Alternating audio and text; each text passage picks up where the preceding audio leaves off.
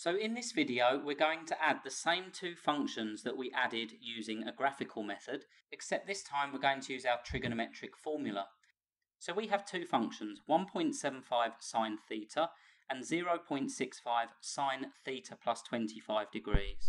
And we're going to combine them such that a sine theta plus b sine theta plus alpha equals a new function with an amplitude r and a phase angle beta. So we're expecting the phase angle to change and we're expecting the amplitude to change. Now what we can see here is that A corresponds with the sine theta value when no phase angle is being applied. Therefore our A value is 1.75 and B corresponds with the function where there is a phase angle being applied. Therefore 0.65 is our value of B and we have our value of alpha of 25 degrees.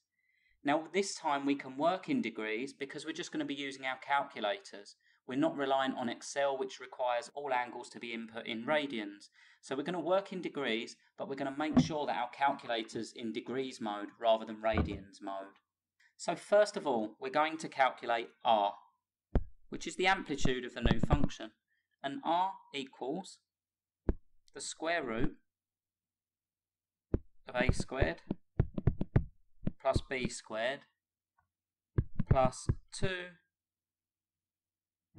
2ab cos of alpha.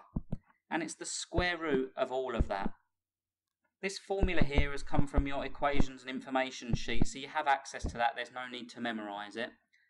But our r value then, if we input those values, we've got the square root of a squared, 1.75 squared, plus b squared, which is 0.65 squared,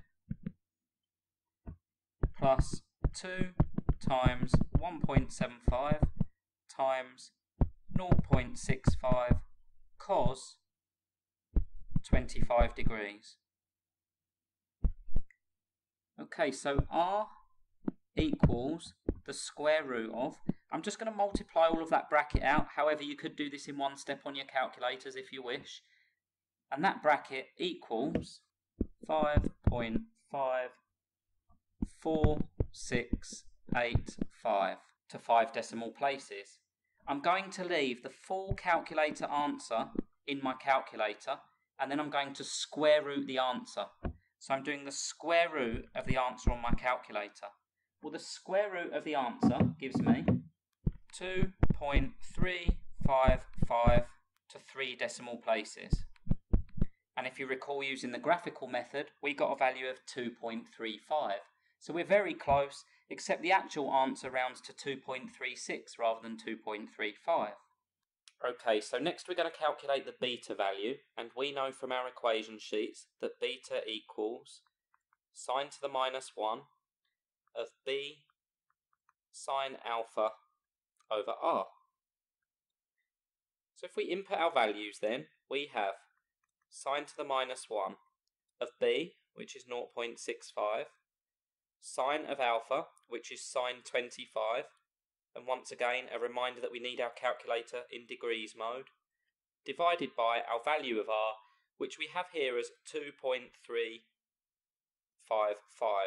But what I'm going to do is I'm going to use my full calculator answer there to eliminate any rounding errors.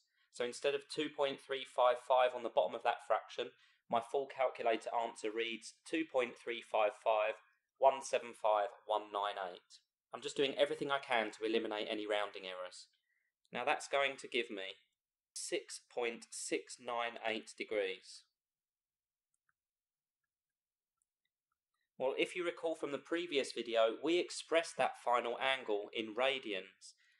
So therefore, to convert beta to radians, I'm going to need to use my conversion factor of times 2 pi over 360. So our conversion from degrees to radians is times 2 pi over 360.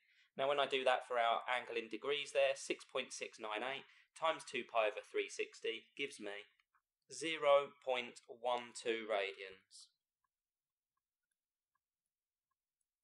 So now we can define our final function, r sine theta plus beta.